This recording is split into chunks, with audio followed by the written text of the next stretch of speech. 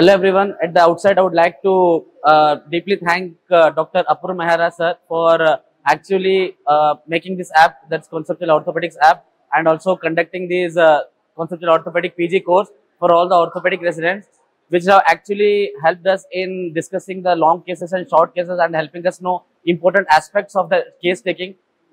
Because if you regularly practicing presenting a case and seeing our masters of the subject presenting these cases and telling about the things has actually helped us as of now after attending 3 days of course.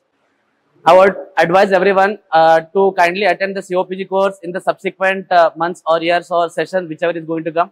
Thank you.